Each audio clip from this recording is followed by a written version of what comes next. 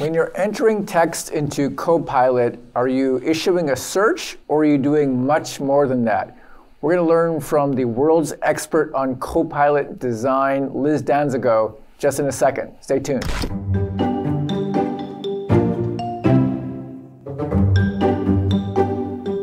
We are in luck because we have Liz Danzico, a dear friend, someone I have been a fan of for many years, one of the great designers of our time who covers every spectrum, design educator, design practitioner, design leader. And she's also bringing something very special to the kitchen. Welcome, Liz. Hi, John. Great to see you. What do you got there? You know, I brought you, well, I'm here to visit you in your kitchen, so thanks for having me. And I brought some eggs. They're real eggs? They're real eggs, real live eggs of a number of different types, just kind of gathered this morning. Wow, they were hatched. Well, no, not yet. No. Not yet, not hatched. No. Exactly.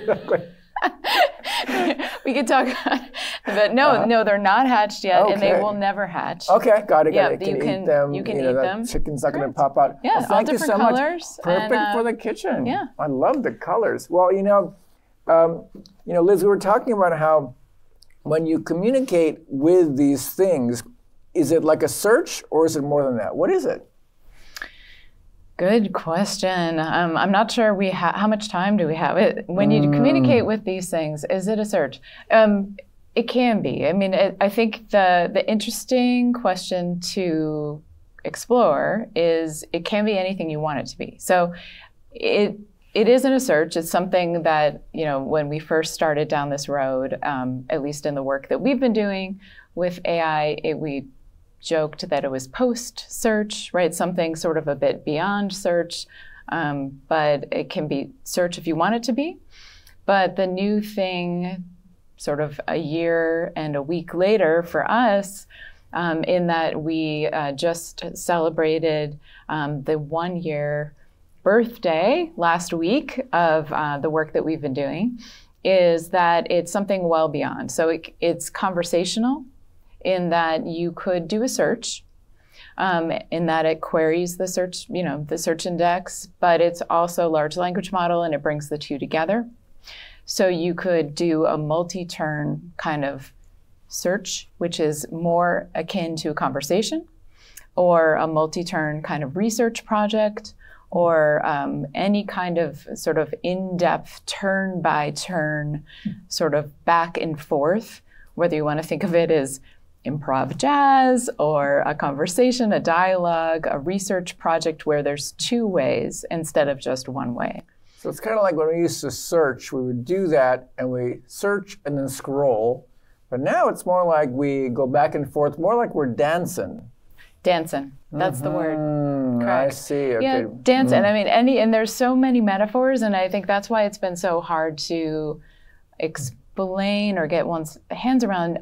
If you think back to the introduction of some other sort of world-changing metaphor, the iPhone, which was a moment, and it became this piece of glass that could be a bank, could be a hospital, could be a toaster, could be a recipe book for anything. It is anything you needed it to be at the time, over a period of years.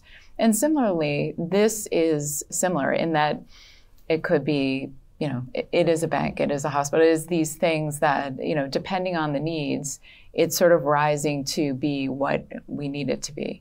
And that's why the way to describe it and the words that we use and the words that people are bringing to it sort of change what its relationship is to the human. So it really is like, even though these won't become chickens, of course, we're at the beginning stage. That's right. Of all this stuff. Look at that. So this is the beginning stage where we're at right now with all this kind of design. Well, we're so in luck because Liz is the designer to design that movement. And Liz, we usually use a toaster, but we graduated to a microwave oven, space-age microwave oven to do agent processing. So if you don't mind, can you grab 3 agent personas out of there? Yeah, go ahead. Yeah, okay. 3 of them, because I know that you talk about search, and post-search. We want to like make 3 agents to illustrate that in code.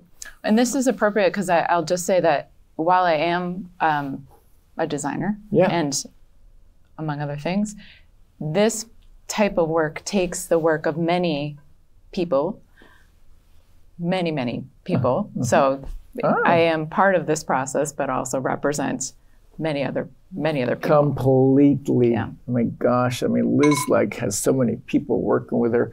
Okay, there we go. Okay, so now we have the agents in, and of course we're using GPT-4, right? That's right. It's a foundational model. It has eyeballs on it now because it can see, right? Okay. All right.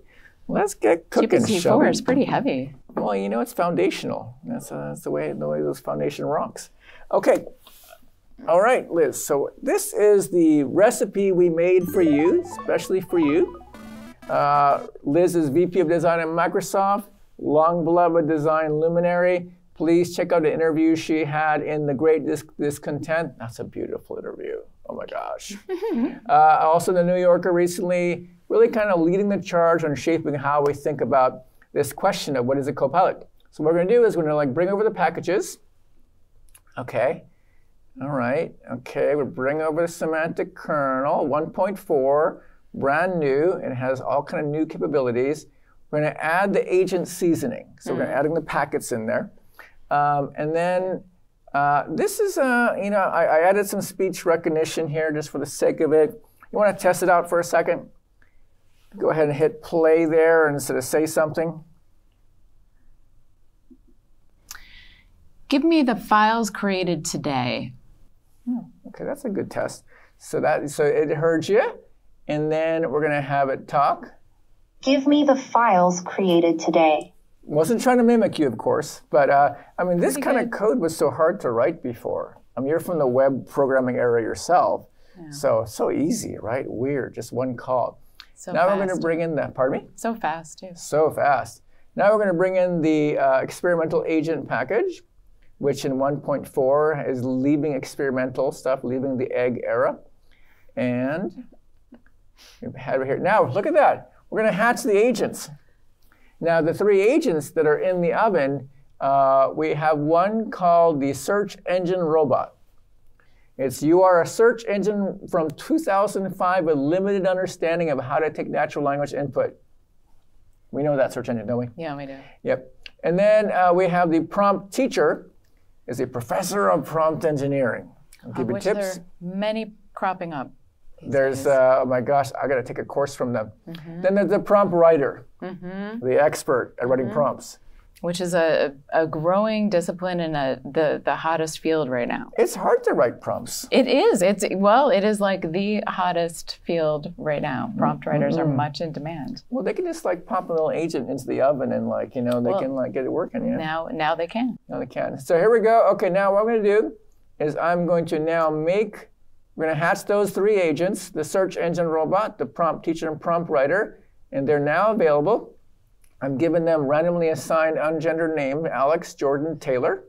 And then the moment of prompting is beginning. So I'm going to like just enter the prompt by text for a second here. Yeah. I want to get the files from a server that I own and send them to a client. And now I'm going to ask Alex to respond to that. And Alex is the search engine robot. Like you type something in, and Alex says back, understood. I'm searching for... Right, we're used to that, right? Yeah. That's like old school Alex. Predictable. Yeah. Predictable. Oh, totally. Now we're going to ask Jordan is the prompt teacher, and Jordan's going to take that prompt and kind of teach us something about how to write a better prompt. What's Jordan going to say? Jordan's thinking about it. Jordan's thinking really hard because it's going through that foundational model brick right now, through the concrete, seeping to the concrete, working really hard. GPUs in that concrete. Here we go. So Jordan's given 1, 2, 3, 4, 5, 6 helpful tips. And then it's giving us tips, asking us questions like a good teacher. Socratic method, right? There we go. Yep, numbered list. Okay, but now this is the moment of Taylor. Please do the honors. Can you? Let's see what Taylor has Taylor to say. is going to give us actual advice. We're more like a professional. We're paying Taylor to help us as an expert. What is Taylor going to say? Right.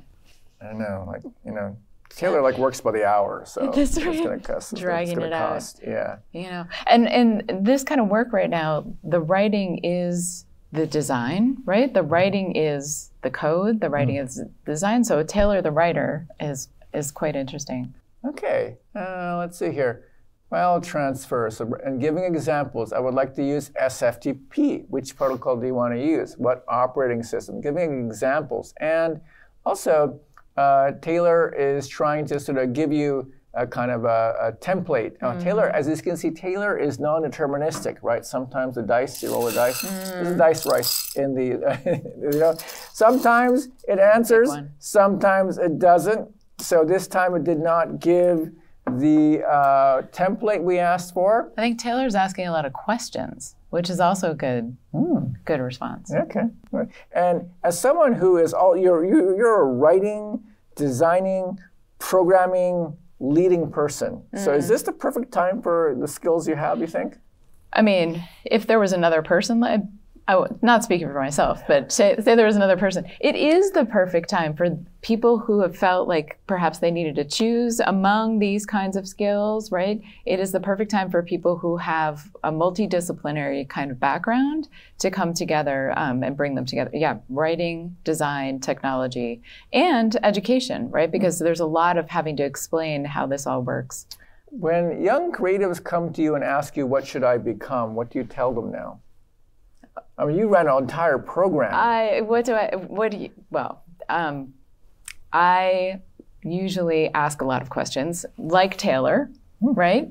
I ask questions about what they want to do. I then refer them to a couple of your books and other books, which might help them answer their own questions. And then, I ask them. I mean, the answer is within things that they say. So mostly my work would be like a mirror, kind of reflecting back to them. So are you saying that these systems are like mirrors? I am saying, I think, well, not only that, not only are they mirrors, but they're actually going out and retrieving things that people have said before and reflecting them back. Oh, they're enriching mirrors. I like that. Let me do a little cleanup, because when you start making agents, by the way, you got to do a little cleanup. So, all cleaned up. Well, Liz, thank you for taking us through the world of prompting, better prompting, the world of design. What should our kitchen visitors know about the future? Because you're like at that vanguard of the future of co-pilots. Yeah. I am learning. I think what we should know is I'm learning alongside of you and everyone else, maybe sometimes lucky enough or naive enough to be one step ahead, depending on being at the right or wrong place at any given time. And so just be open.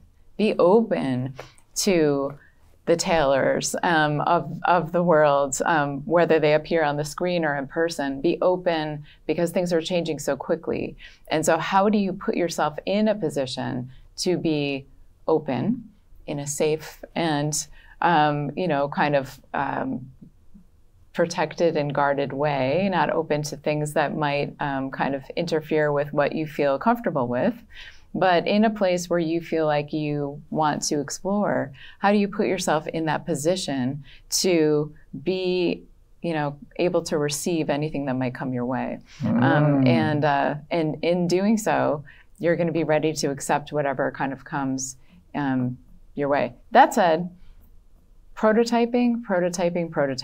I think just on a pragmatic note is really the ubiquitous advice that I give to anyone.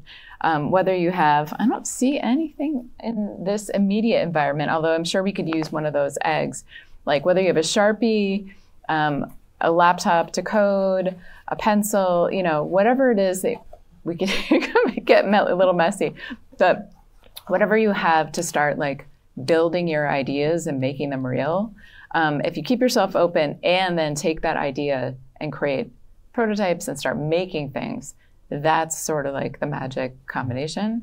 And so those are the two building blocks. And with that, you kind of get to the next thing, and you get ready to kind of accept whatever that next thing is coming. So whether it's GPT X, whether it's something beyond in a form of a goggle or an animal, we don't know. But I think you keep those two pieces of the equation in check and kind of keep yourself open, and that's the best you could do. There's no formula, there's no code, there's no book that would get you kind of to the next stage. It's just those two pieces of advice. Well, you heard Liz say it. That famous phrase from IDEO comes to mind. A prototype is worth 1,000 meetings. So Liz is saying, go prototype. Thanks so much, Liz. Thank you, visitors. Thanks, John. Stay tuned.